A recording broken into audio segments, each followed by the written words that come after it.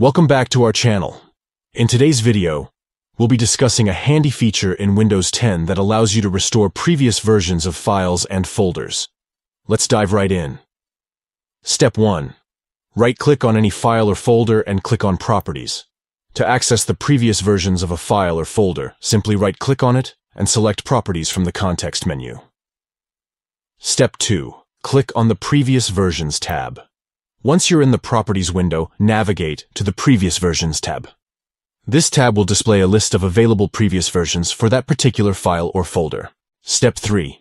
Click on the file or folder you want to restore and click on Restore. From the list of previous versions, select the one you wish to restore. Once you've made your selection, click on the Restore button. Windows will then replace the current file or folder with a selected previous version. Please note, if you don't see any files, folders, or if the previous versions or restore buttons are not available or grayed out, it means that you don't have restore points, file history, or Windows backup enabled, and there you have it.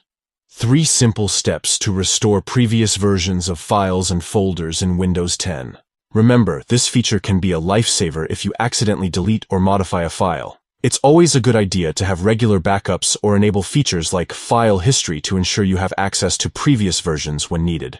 We hope you found this video helpful. If you did, don't forget to give it a thumbs up and subscribe to our channel for more useful tech tips. Thanks for watching.